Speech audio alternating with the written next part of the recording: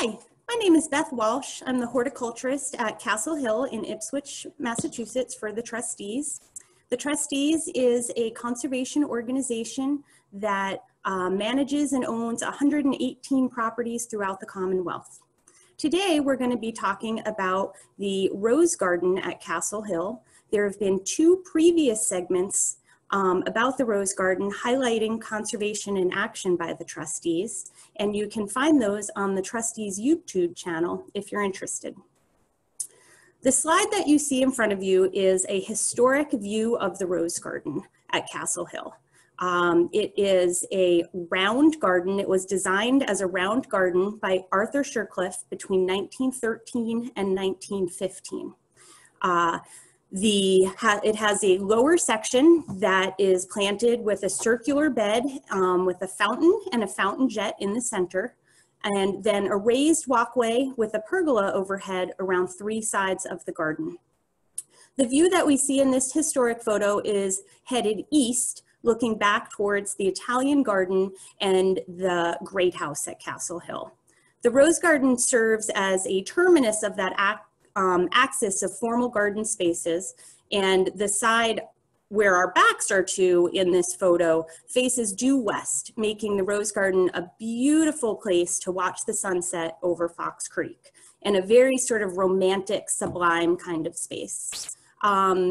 You heard probably, if you were able to catch the video, a bunch about the history and the importance of the Rose Garden by Cindy Brockway, and then about the construction that we're doing by Josh Hassenfuss in the previous videos. And today we're focusing on the planting plan, which I like to call the icing of the project. It's really what everybody sees and what people associate gardens with. In the Rose Garden, we have some challenges for the planting in that we don't have historic plans. We don't know exactly what was there. What we do know was Arthur Shercliffe designed the space and the architecture, and then hired Harriet Risley Foote, a well-known rosarian from Marblehead, to design the plantings. What you see here in the photo is all roses. We have some challenges in how to design our current plan to evoke this feeling that you see in the photo, this rose-filled sort of crazy space, utilizing fewer roses and a mixed planting that will fit better both with the space, with the current site conditions, and with our motivation for better conservation and stewardship of the land. So this second slide is showing the view on the left is what was there before the current plantings at the Rose Garden. So the space was empty for many, many years. It was closed off to the public. You could peer in through a gate and see how amazing it looked, how ruinous and, you know, wonderful, but you couldn't go in. About 4 years ago, we were able to open the space with some limited plantings and spring bulb displays, and really sort of generate some interest in what the garden could be. And it pretty quickly became one of the most popular garden spots at Castle Hill. Really showcasing how much people enjoyed sort of that feeling of end of the garden spaces, that terminus that was missing when the Rose Garden was closed. The view on the right is an illustrative drawing that is just showing the location and the size and the relation of the plantings that are going to be installed as part of this rejuvenation project. One challenge that we've had is the side, if you're standing in the photo on the left, the side to your left is cut into the slope there, and it is almost full shade. The portion on the right, here I can move my cursor, this side over here is full sun. And the way that the grading of the site, the way that the garden sits into the site, this shady part on the left is cut into the slope. And this sunny part on the right stands way high on a retaining wall about 20 feet above the ground. So the conditions for sun and shade are quite different. The conditions for moisture are quite different. This shady side stays nice and moist. This sunny side bakes as if it's in the desert. And so one of the challenges that we have in this planting design is how to make this garden feel like one cohesive space. How do people, or how are people going to be able to enter the garden and feel like they're in one unified garden space, not a shade garden to the left and a sun garden to the right? That is a challenge for any designer. And it has been really fun and really unique to try and puzzle that out over the last couple months. So without further ado, the roses. You can see in that historic photo, the garden was really all about the roses. And they were able to have a garden that was all about the roses because the cranes were only here for a short period during the summer. Another thing that I have uncovered from a lot of research is that Harriet Risley Foote, the designer, really loved hybrid tea roses. And so hybrid teas are going to bloom throughout the season, but they also require the most pesticide, the most fertilizer, and the most care of any group of roses. The heirloom or antique roses are often a little easier to deal with, but they often bloom only once. And so we do know that Mrs. Foote probably would have specified a lot of hybrid teas, probably mixed with other roses. And because we don't know exactly what the planting plan was, I have turned to a book that she wrote. So Mrs. Foote lived in Marblehead, and at one time she had over 2,000 roses in her garden. And she wasn't growing the roses necessarily for a beautiful composition or to have a wonderfully laid out space. She was really interested in the best roses, hybridizing roses and new roses. And she came up with a system in her book where she lists close to 1,000 varieties of roses. And she recommends, those are her recommended varieties. And she lists them with 1 star, 2 stars, or no stars, and little comments or quotes about how she feels about those particular roses. So even though we don't have the plan, we do have a substantial amount of information about what Mrs. Foote may have been using or liked to use in rose gardens. And we can select some of the best varieties that will fit in our space and use that to incorporate the historic aspect, which is so important at Castle Hill, with our modern use for the garden. And here you see just some very funny tidbits of her book. You know, the planting method, it's the value of water, some tidbits. And she really, really had a passion for roses. And what we're trying to do is to make that come through in the rose garden without being a full rose garden. And that is a challenging line to walk, and so this is how we're hoping to achieve that. We will have roses in the garden beds, we will have them climbing on the fences and pergola, and we will have them near the exit of the garden. So if we look back to this illustrative plan here, the blue circles are highlighting the location of the roses. So as you enter the garden, there'll be roses front and center on the upper level, on the lower level. As you are gazing out towards the outside of the garden and Fox Creek beyond, your view will be framed in roses. And then these smaller circles around the perimeter are showing roses that will be up climbing on the pergolas and fences and walls. And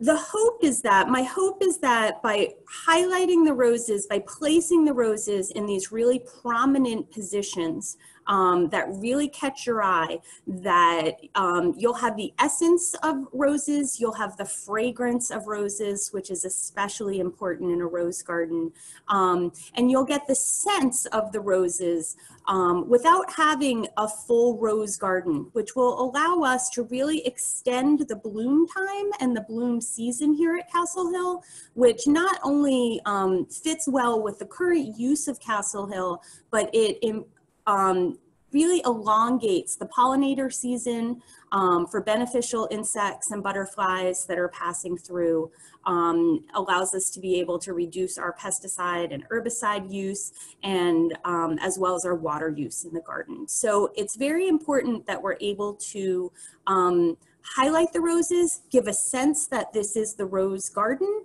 and still be able to maintain our view and current use of how the gardens should fit into the larger landscape.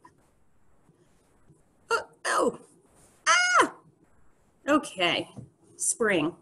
So the central bed around the fountain, which if we think back to that historic photo was just a big tangle of roses, is going to be a bed that highlights seasonal color. So we will have seasonal tulip display around that bed, highlighted by other masses of annuals in the garden beds, and daffodils, alliums, everything that we can find to make a really dazzling spring color display. And using tulips in the center bed will allow us also to change the display and the colors and the theme each season, which really is how great gardens are designed, that each year it's something new and something exciting and something a little different, and it really draws you back in. This would be a big change because a rose garden in the early spring has really nothing going on. So taking that focal bed, the center fountain, and making it into a bulb display, and during the season an annual display, really allows us to have a wow moment as you come in the garden. And we know from those historic photos that the rose bed for the cranes was a real wow moment, but that wouldn't be possible for us for a season-long bloom. So tulips and bulbs it is. Then in the summer, we're looking for a bunch of refined, elegant plant combinations that fit with the romantic and kind of moody sense of the space. And also our color schemes that are able to tie together the sun portion of the garden with the shade portion of the garden. So as you enter the garden, there will be predominantly pink beds going out in either direction. Those will change, be intermixed with blue, that will then intermix with yellow. And as you go around the circle, the colors will be changing in the same locations. And hopefully that will give the garden a cohesiveness. So even though the plants won't be the same, the tones and the colors will change in the same locations and create not only a sense of movement, but a tying together of the different locations. And of course, we'll be incorporating roses into each of those sections to keep the theme of the rose garden together. And the summer section, I noticed in my slide that I've highlighted most of the pinks and blues, but the yellows will also be key. Yellows really stand out in the shade, and they also really pop in the sun in that section where the garden is raised. A lot of the blooms are almost exposed against the blue sky. And so having some strong colors there in the bright sun will balance with some of those more understated colors in the shade where they pop about the same way. And so I think a lot of garden design is color science, and this is where I like to give my disclaimer. Designing a planting design as complicated as the rose garden is a real challenge. And although you do the best you can and you put a lot of things on paper and an immense amount of thought has gone into this, during the season when you see things growing, some things just don't work out the way that you thought they would. So I always see a first year garden as a bit of an experiment. So we'll start really taking notes and assessing what's going on there. In this first summer season, we're hoping to have the garden planted by mid, if not the end of June. And that will give us ample opportunity to see how things grow in and to assess how they really look together as well as in that space. And then the last important season we'll be focusing on is the fall. Again, the cranes didn't really have much interest in the fall.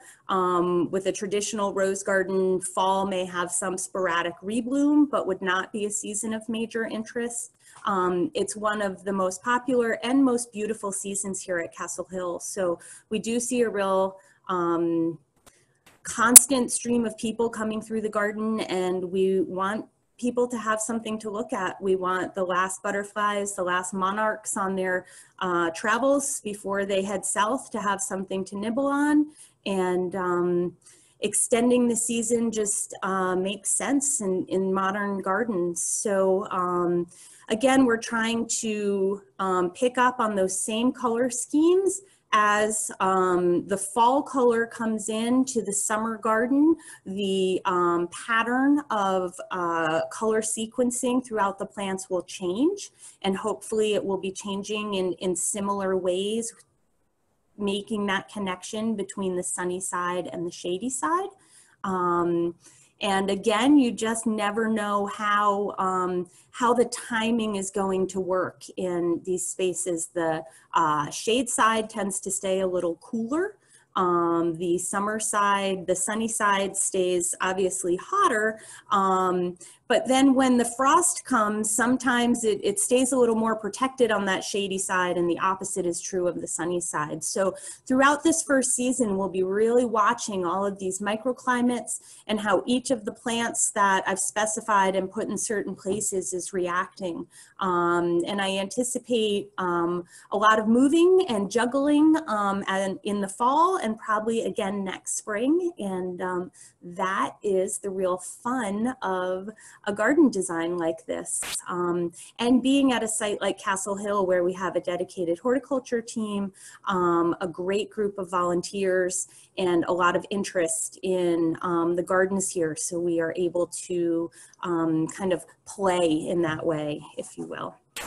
And no discussion of the planting would be complete without what I call the unifiers. And so they are plants that I'm using in the sunny side and the shady side, several times repeating throughout the garden to once again try and create this unified feeling between these really different sides of the garden. So in the top left corner, you see hydrangea tough stuff, which is a newer Proven Winners introduction, which I think is not only tough stuff, but actually fabulous.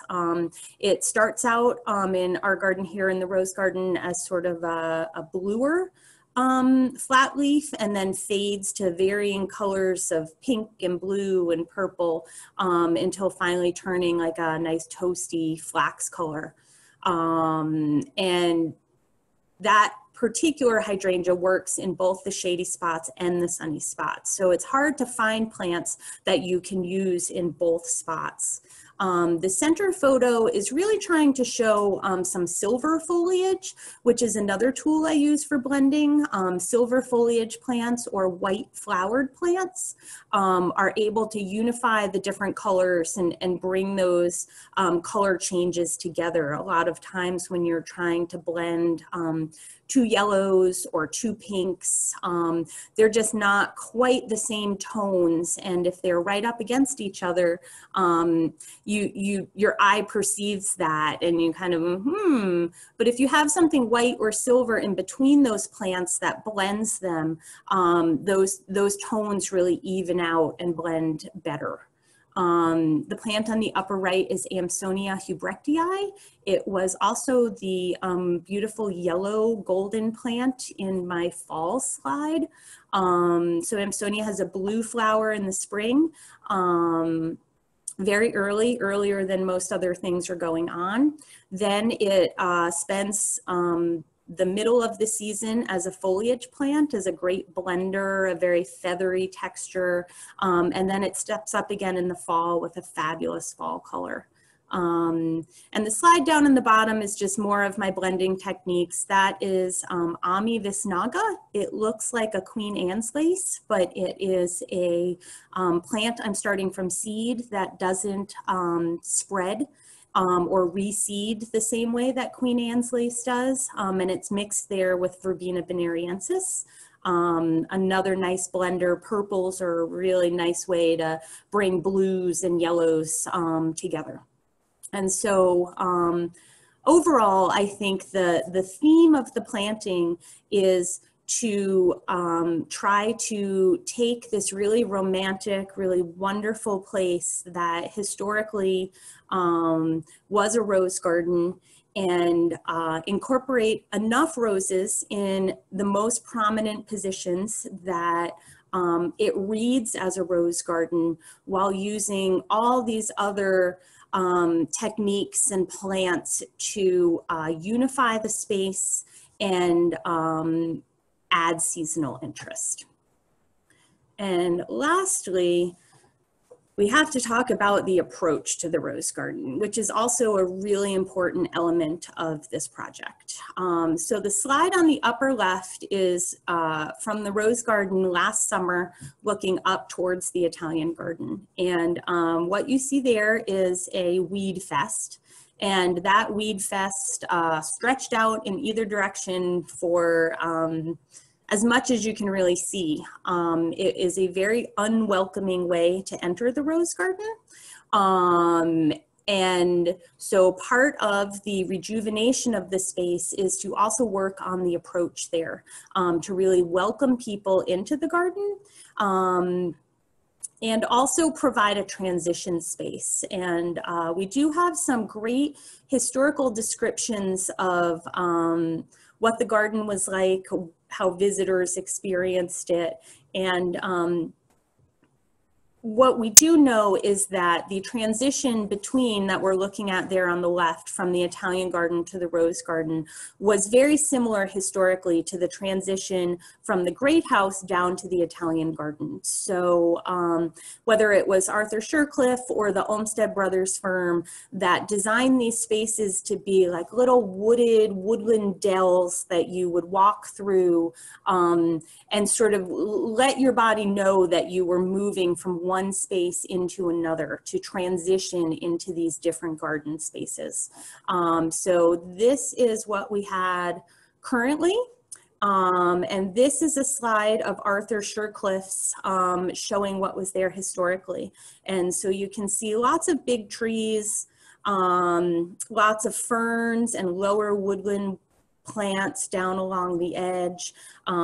It looks nice and shady, so you would have a chance to sort of cool off and have a bit of shade, a bit of respite as you transition from one space to the other. And what you're not dodging is, you know, crazy poison ivy that's crawling in from the path, trying to brush your ankles as you walk by. And so, as much as we look at what the inside of the garden will be, and that was the primary focus of the planting, we'll also be adding a border about 20 feet wide on either side of the steps, so about 40 planted feet altogether, to create a transition space as you come into the garden. And that is what we're hoping to do. Again, we're getting some plants in even this week, hopefully. The supply chain has been a bit disrupted, so we're still hoping for a planting completion date by sometime in mid to late June. And I hope that you will come and see the garden and enjoy the new planting design and take a bit of respite and let me know what you think about it. Thanks so much for joining us and have a great day.